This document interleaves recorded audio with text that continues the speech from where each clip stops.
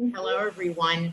Here we are again with Black Women Thriving Abroad, and I am really excited every time I get a chance to speak with uh, another fearless woman.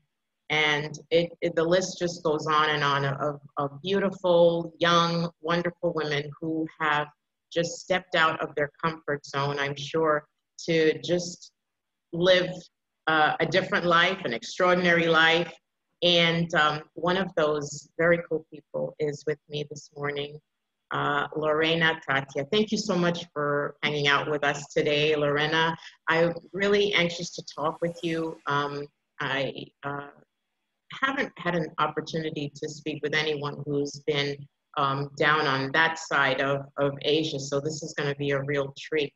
So you right now are living in South Korea. How long have you been living there?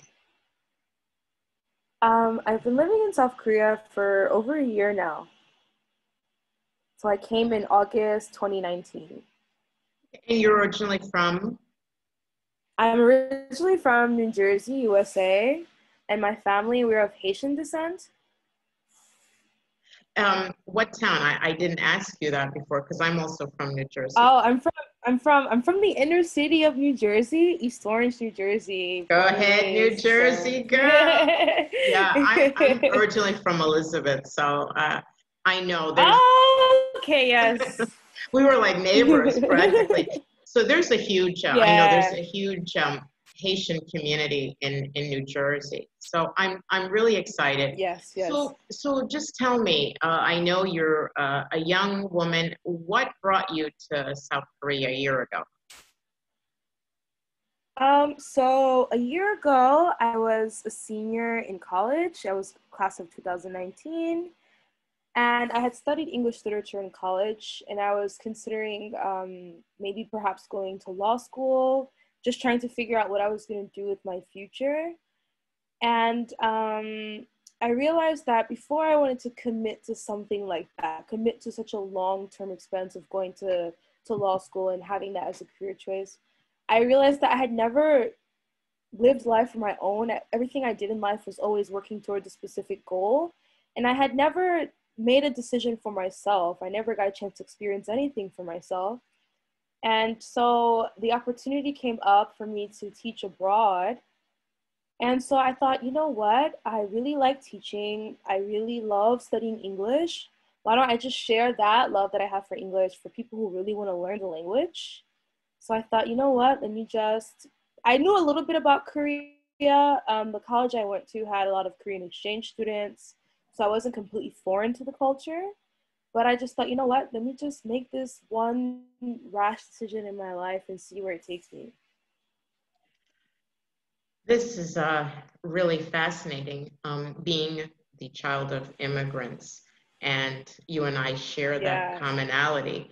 And I'm noticing that there's a lot of us who are first generation or children of immigrants to the United States are kind of just making our way out there. I don't know if it's something in our DNA or something that maybe our parents influenced in us, you know, just growing up in an immigrant family. But what was it like for your family? Were they, you know, were they happy to see you go, or what was that like? That having to deal with family, friends. It took because I grew up in a single parent household, so my mother was the one who raised us. She made a lot of sacrifices, made sure we went to Catholic school, tried to give us the best that we had, considering the area that we grew up in and things like that. And so when I told her, I'm the baby of the family. So when I told her, oh, you know, there's this opportunity for me to teach abroad, she was heartbroken, but at the same time, she was there because she didn't want me to go, but she didn't want to hold me back either, because she's like, you never know what kind of opportunities you will find. But she was scared for me because I never left the country before. I didn't even have a passport at like the time I was applying for the Teach Abroad program. So everything was so new to me. She's like, you never even left the country, even to travel on vacation. And now you're telling me that you're going to move, you know, so many thousands of miles away by yourself. You don't know anyone. You don't know how to speak Korean. You're trying to move to this country by yourself. And like, you know, what are you going to do? You're the baby. We're raised in a very like close, tight-knit family. So it was a challenge. I really had to explain things to her, and it even took some encouragement from my college professors, trying to convince my mother to just let go, like loosen the leash just a little bit, you know, let your daughter explore, because I feel like immigrants, they know the harsh realities of the world, and they know the great opportunity that America provides for you. So they're like, we work so hard to get you to, you know, just to get you to have the chance to make a life for yourself in America, and now you're telling us you want to leave. So it was a challenge, I'm not gonna lie. Yeah, I can imagine. It is, you know, a lot of people have said that they have that stress, you know, from family or pressure, I guess you could call it. You know, your family says, "Oh my God," or your friends say, "Oh, you're crazy," and it takes a lot of Yeah, courage. for sure. It takes a lot of courage to be able to just, you know, put all of that aside, because, you know, you feel like, oh, I'm sure there were moments when you felt like, oh my God, you know, am I doing the right thing? And it takes a lot of courage Yeah. to just, you know, get past all of that and just push through and say that, you know, this is what I got to do. So I really enjoy hearing that, you know, you had that fearless spirit. And when you got to Korea, you know, this is your first time leaving the country. How Yeah. quickly did you adapt to the culture? Was it like really over the top different, or could you just kind of slide right in to their culture? When I initially, it was so scary. I was like, I was 22, just graduated college, didn't know anything about travel or anything like that. And the way the program that I'm in, the teacher bar program, you don't know anything about where you're going until you just know the province that you're moving to. So I knew that I would be moving to Seoul. I didn't know where I'd be living. I didn't know what grade level I'd be teaching. All of that is told to you when you arrive in the country. So that's really terrifying because you just have no context of what your life will be like. Before I left, I did a lot of research before I left America. I watched a lot of like videos. YouTube was a great source, and blogs. YouTube and blogs was probably the greatest source in terms of trying to figure out what life is like as an expat. Um, and I made sure that I at least learned like the Korean alphabet system.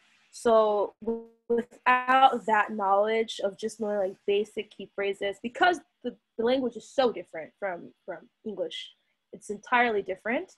I had to at least learn the alphabet system so I can at least be able to read signs and read, just basic reading. That took me a long way, but Korean culture is certainly different from American culture. And I think that like in your workplace, I work in public school system, so I'm the only foreigner in my entire workplace. So just dealing with people not knowing that language barrier, not being able to communicate with your coworkers and things like that, it definitely takes a hard adjustment. And I'm grateful for having immigrant family, because I understand what like having a duality in terms of culture. But adjusting to the Korean culture, their culture is a lot more formal than American culture. We're a lot more casual than the Asian, like Korean and Japanese culture. They're a lot more formal. So I can say that the first few months was definitely rough in terms of adjusting, but once you get used to it and you're open and willing to speak the language, and the people are very hospitable, so it's very easy. They're very friendly towards foreigners. So it made the adjustment easy in that way. That was actually one of the questions I wanted to ask you next. Being a woman of color in Korea, how do they receive you? Obviously, there aren't a lot of folks there. There are some I know that go teaching, but Yeah. how Yeah. does it feel to be a woman of color when you're walking down the street? Do you feel okay? People look at you strange?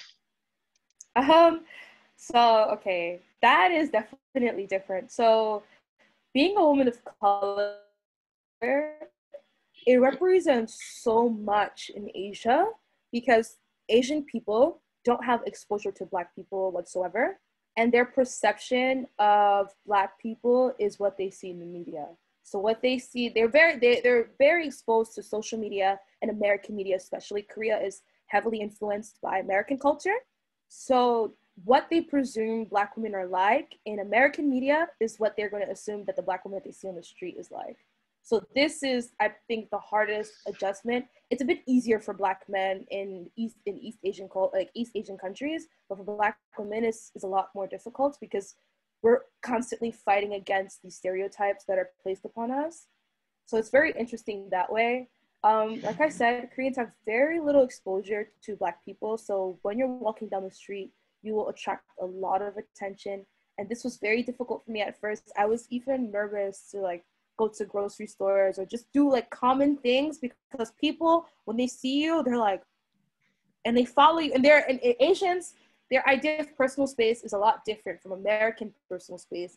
We have this bubble. You don't really get too close to people. But in Asia, because the population is so dense, everyone's on top of each other. So sometimes they'll touch you, or like I have braids in my hair now, so they'll touch your hair and things like that. And to an American, it's very offensive. Like, why are you touching me? Especially our hair, you know, we're very sensitive about that. But to them, they're like, oh, well, you know, you're different, so we're gonna touch your hair. And like my students, when I first met them, they'll touch my skin and they'll say, they have this idea that like African American skin, like Black people's skin is a lot softer. So they say, wow, like your skin is so soft. Like they'll just touch you in that way, and it seems very strange. And we're like, oh wow, this is so offensive. But their idea of personal space is a lot different. But I definitely attract so many stares.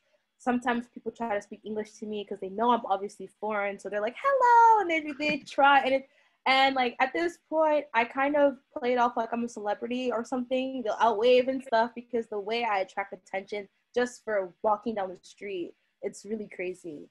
Yeah, I can just imagine. What about your students? Are they anxious, or are they really motivated to learn the language? Yes, I would say for sure.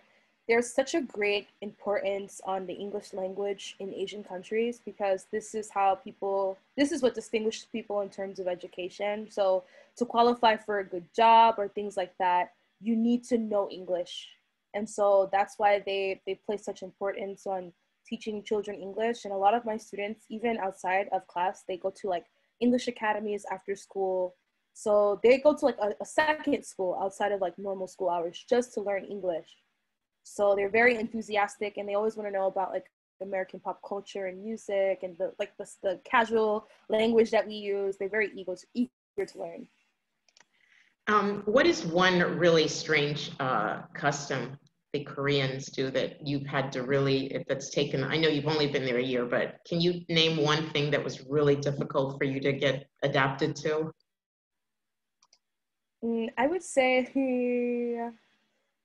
maybe one thing was awkward for me in the beginning was they bow. So we're used to like waving or things like that, but they bow to each other.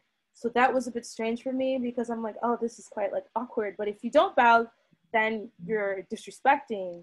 And in Korean culture, there's a lot of importance placed on age. So even if someone is 1 year older than you, the way you would address them and the honorifics in the language changes. So age is so important. You wouldn't speak to someone, even if they're a few months older than you, you would refer to them as older sister or older brother. It's like American language is very different in that way. So that was hard. So anytime I would meet someone, they'd say, how old are you? And I'm like, oh, why do everyone keep asking me my age? But it's because they need to know what formality to use in terms of the language, and even the way people are respected in the workplace and things like that. It all depends on how old you are. And so that was a bit different. So it's like you can't really speak your mind if someone who's older than you is in the room because what they say is right. And Koreans are very yes culture. So if the oldest person in the room has this agreement, like has this idea, even if you don't agree, you have to yes, yes, yes, yes. So that was tough coming from an American where we're very opinionated. Yes. Sure, sure, sure. How long will you be there? So the intention was 1 year, but a few months in, I'm like, okay, I'll be renewing for another year. And then now it's been past I'm well into my second year contract. I'll probably be here for the next few years so far that I can tell. Have you been to any other countries since you've been there? So the places that I only got to travel to the Philippines since being in Korea, because right when I was able to travel is when coronavirus hit. But I was able to go to Southeast Asia, and that's a way different experience than East Asia. So, Um, any advice for any young women, because you are a recent grad from college, and there will be a lot of women that are going to be thinking about making the decision to move away from their home country.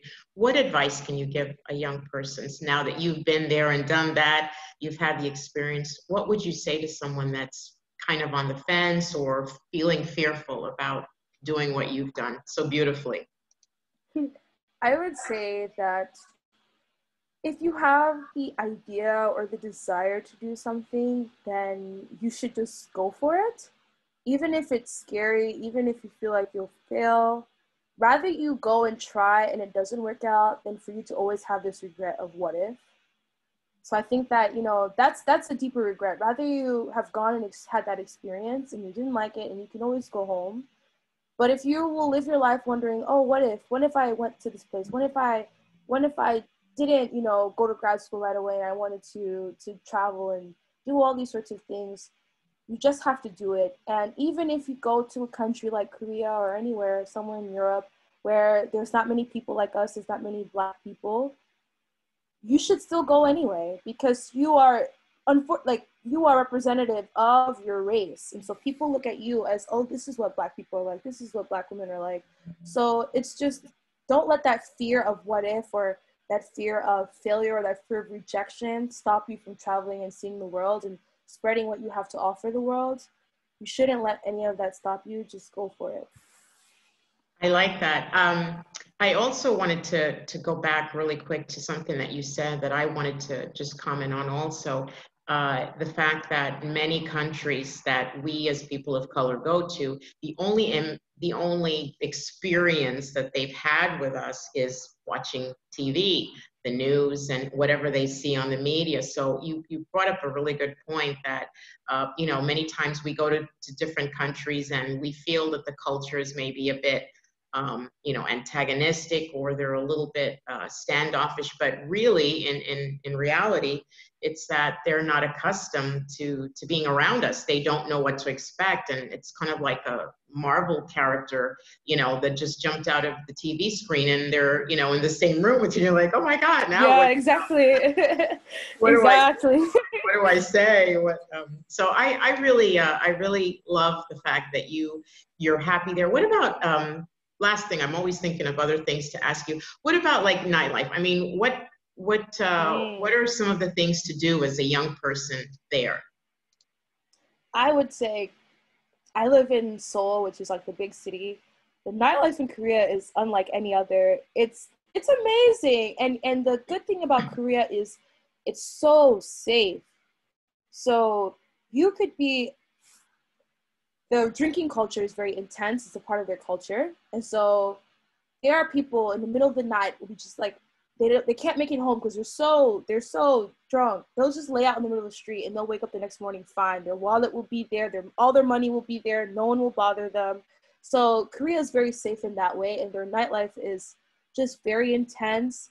A lot of young people, they like to just visit different clubs. Hip hop culture is very intense in Korea, so they're heavily influenced by hip hop culture. So it's very strange. So when they finally see a Black person in the club or in the bar, they're all the Koreans are very excited, because that's like their dream come true. Yeah. They're finally seeing like Beyonce in the flesh. That's how they imagine it. But Korea is, like I said, very influenced by social media. So cafe culture is very big here. Just very like Instagrammable places. So young people love coming here, especially to study abroad, because everywhere in the city is very picturesque. So people love it. You have a YouTube channel, right? Yes, I do. Yes. And what is it about? Do you do stories about Korea or just personal experiences? What is the name of your channel? So the name of my channel is Lorena Tatia. So it's my name. And I started from why I decided to move all the way to South Korea. And so far, I've been just documenting different experiences. I'll go to different places around Korea and vlog those. So I'll kind of show what Korean life is like. Sometimes I share stories, just my experience in Korea in general, just documenting it by film. Awesome. So I'm going to put a link to your YouTube channel in below this video. Thank you so much, Lorena. It's been a pleasure chatting with you. And my sincere hope is that, you know, there's a young woman or even a guy out there that's thinking about, you know, doing something different and just hearing your words and knowing that, hey, you know, it's okay. And especially a place like Korea, you know, we don't, I think it's kind of the same from American standpoint. We're not really that familiar with their culture either. So the first thing you're thinking of is, oh, is it like China or, you know, maybe North Korea? It took me a minute to realize that it's, you know, it's not North Korea, it's South Korea. Yes, South Korea. I think a lot of people will probably say like, wow, you know, why would I go there? Well, I'm excited for you. All the best in in this, you know, new and exciting adventure in your life. And we need to keep in touch and see, maybe, you know, down the road, there might be a Korean wedding or. For sure. Oh, thank you so much, Lorena. It's been a pleasure. Thank you so much for having me. Thank you so much. Bye-bye. Bye-bye.